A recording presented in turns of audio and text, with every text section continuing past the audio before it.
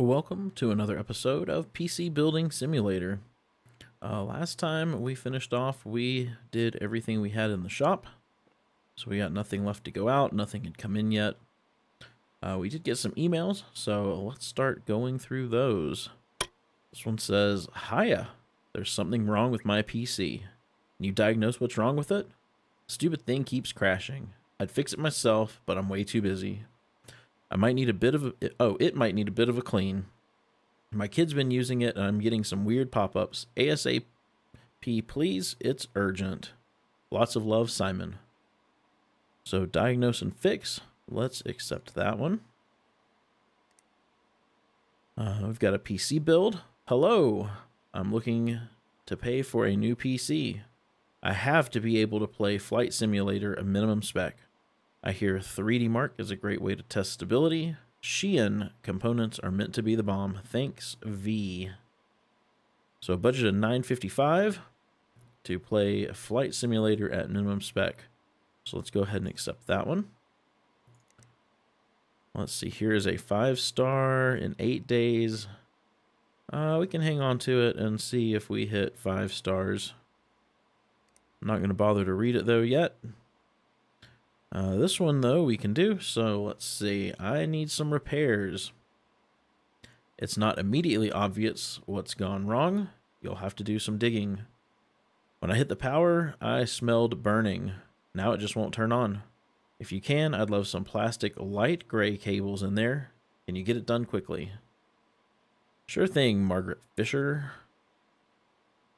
Let's go ahead and accept that one. So for this PC build, let's go ahead and do like we normally do and get a parts list put together. And then we will order it in the day and get all this stuff in to work on and build. So give me just a moment and I will get a parts list put together and be right back. Okay, so here is what is needed to run Flight Simulator on the minimum spec: 2 gigs of RAM, 3 gigs of VRAM, 30 gigs of storage, a Intel Pentium G4500, and an AMD Radeon R9 280 3 gig. But with his budget of $955, we could up that a little bit, so here is what we're going to order.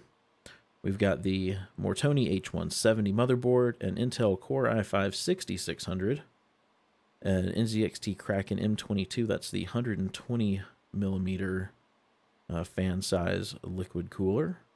2 sticks of Shein Titan 4 gig RAM because he wants Shein parts. A Shein GeForce GTX 970. A Seagate Barracuda 500 gig drive. A Shein Mega SSD 120 gig. A Shein Power King 400, and we'll put that in a Be Quiet case, which I have not built in yet. So let's go ahead and order this stuff, and let's go end our day so we can get in the repairs and our parts.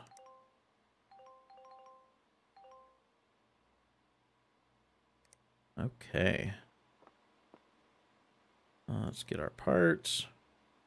Let's go ahead and get everything on a workbench. Since we now have 3.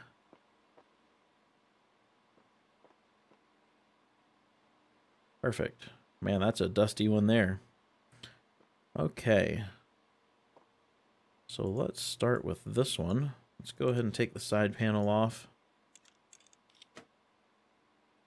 That's a cool color on that case.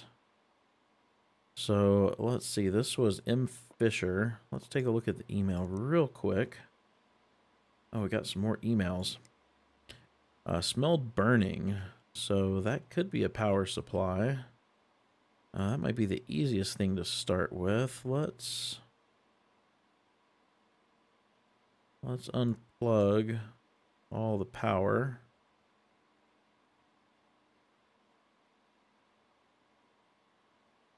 I think that's it. Let's pull this power supply out.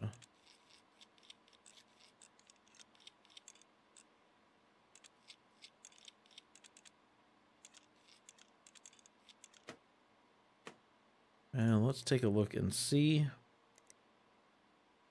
It's just saying used. So let's go ahead and put it back in because that doesn't sound like it's our problem. So it could be the motherboard. So I guess let's take that out next. Let's get this front off. Let's remove the cooler. Maybe. There we go. Just didn't like where I was clicking. Get all these screws out of here.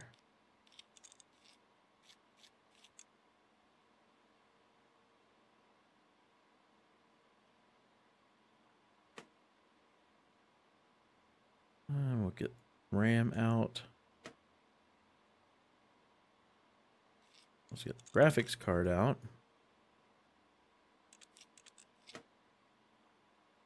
Let's unplug the rest of the stuff from the motherboard. I think that's everything. And let's take a look here. And we'll see if this is what happens to be broken. Oh, that's right. Standoffs as well.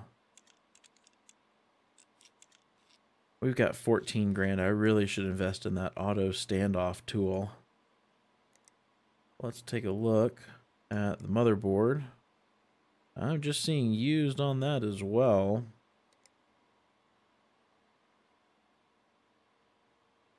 I'm not really sure what else could be burning. Did there...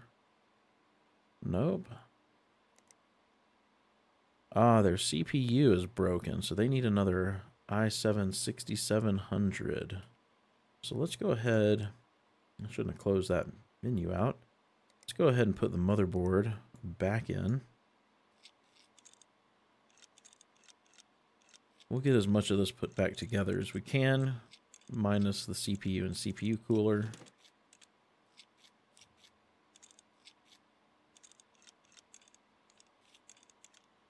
Get the motherboard all screwed back down.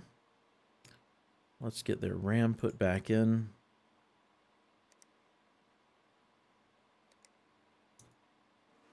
Let's get their graphics card put back in. Oops. Oh, if I clicked in the right spot. Let's get this PSU mount back on because their PSU was just fine.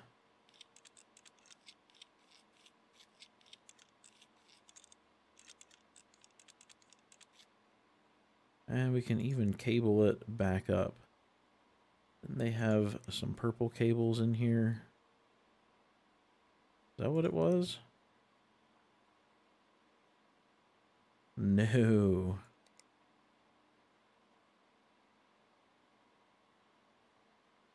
May not have the right color cables.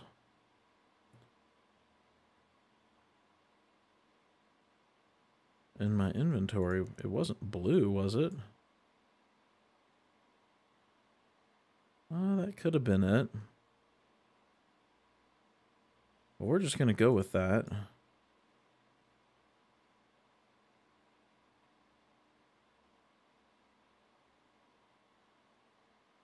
Actually, let's take a look at their email. Was this the one that said they'd like some different colored cables?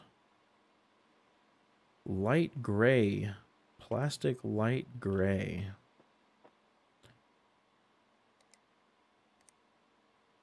Plastic light gray. Let's do those. Let's remove these cables. And let's do, that is the plastic light gray.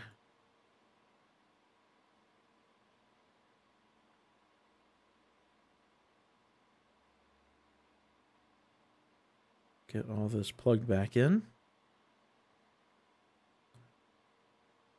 Okay, they need another i7-6700.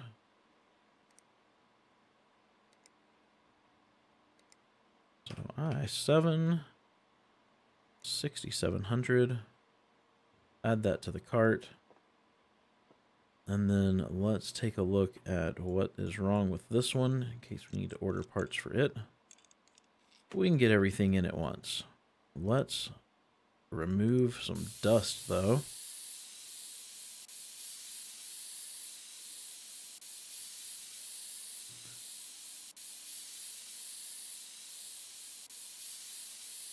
It's a lot of dust.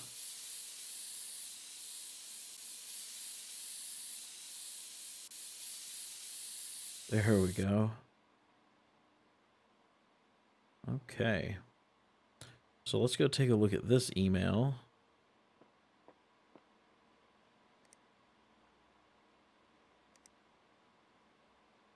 It keeps crashing.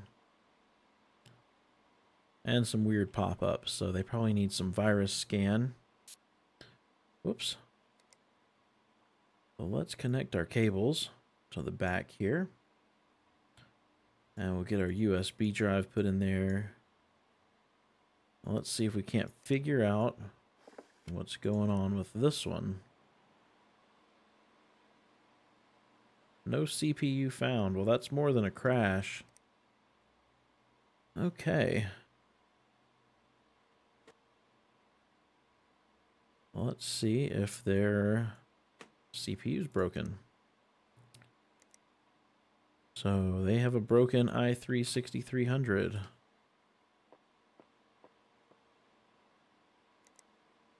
Let's get one of those. So i3-6300. Let's go ahead and order these parts for same-day delivery. Probably waste a lot of money on same-day delivery, but it just seems to work better when recording videos. Probably be a lot richer right now if I'd quit spending $100 for same-day delivery. Okay, so this one had an i3. Let's get that put back in. We'll get some thermal paste and their cooler, which was this one. And we'll plug it up. Let's power this on and see if it works now. There we go. So let's get some, where is it, virus scanning software installed on here. Because they said they're getting weird pop-ups, so we can get rid of those for them. And then we need to tell them to stop visiting those naughty websites that install all those pop-ups on your system. Wow, 542 infected files. So let's get that clean. Okay, we should be good to go now. Let's get the side panel put back on. And we can put this out in the hall. Let's power it down first, though. Okay. So let's get our i7 installed in this one. Let's see, it was 6700, right? Yeah, not the 6700K. Let's get that put in. Let's get some thermal paste. And we will get their... There we go. Get all these screws put in. This is a lot of cooler for a non-overclockable CPU, but hey, however they want to spend their money. Let's get cables or fans connected. Okay, get everything out here connected, and then we can make sure this system works.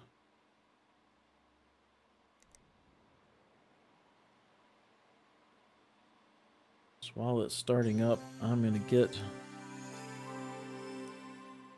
the PCI lock and the dust filter and front of the case are reinstalled.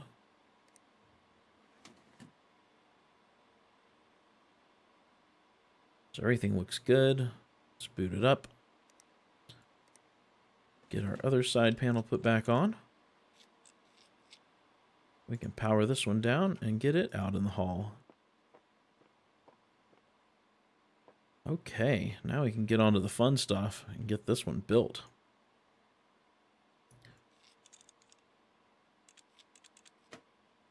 So before I get started, I always forget to grab these sticky notes. Let's get the sticky note on here so we can keep track.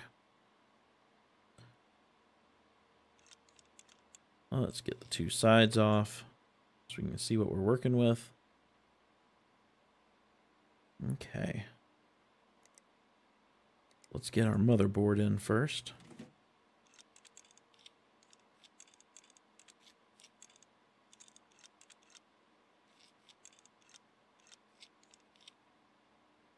Huh. Does that already have standoffs installed? That's the first time I think I have not had to put standoffs in. What is this action? Oh, that's interesting too. Okay. So let's get RAM and CPU installed. Let's see, we were doing the 6600. And memory. Got a couple of sticks of Shein Titan 4 gig.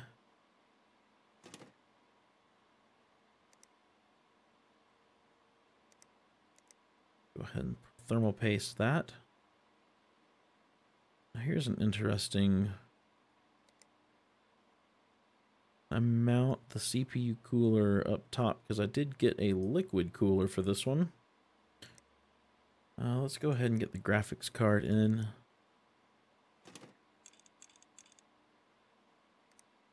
And the PSU.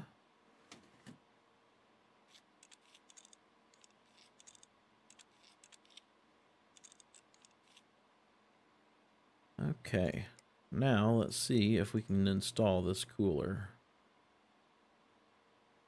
That looks like it'll work.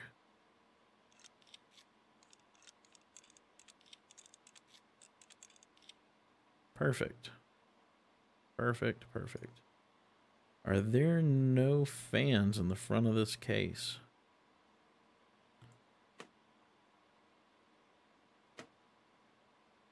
Okay, there's a fan down there. That should be fine. At least there'll be air movement. Let's get our drives in. Got SSD. And we've got a Barracuda.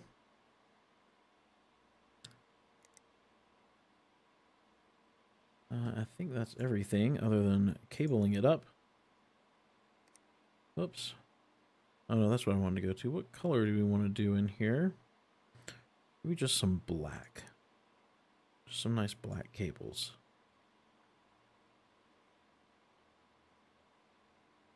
Get everything connected.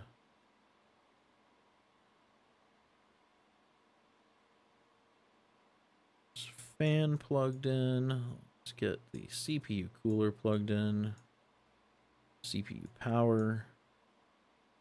That is a thick fan. Okay, is there anything else we need to connect? Get these connected to the back.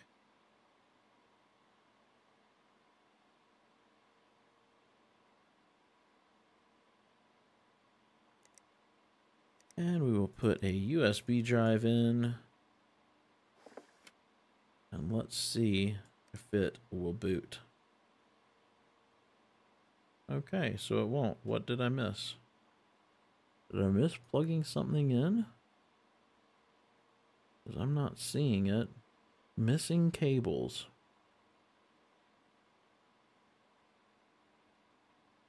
Well, I sure as heck can't see them.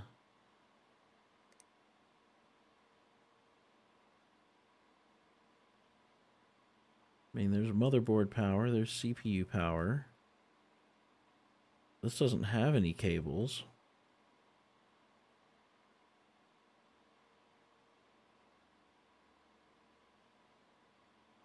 Oh, is it the... I bet I know what it is.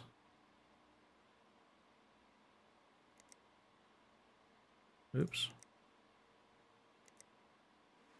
The front panel connector, I'm sure, is what is stopping this.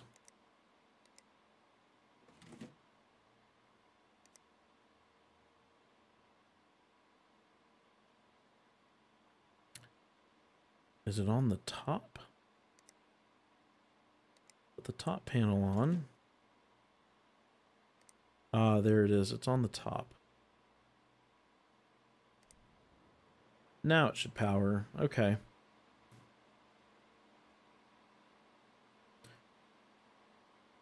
Get this powered up. Seems to be just fine. Let's finish putting the case back together.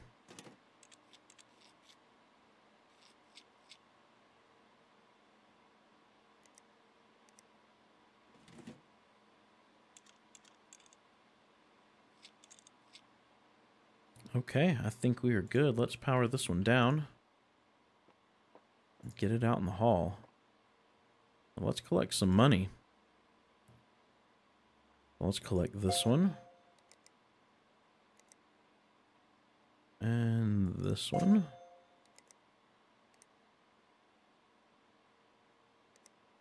And this one. So we got a bunch more emails in.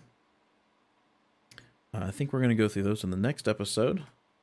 So if you enjoyed this episode, please be sure to give it a thumbs up. And hit that subscribe button and ring the bell to be notified as soon as another one of my videos goes live. I hope you have an excellent day, and I will see you in the next episode.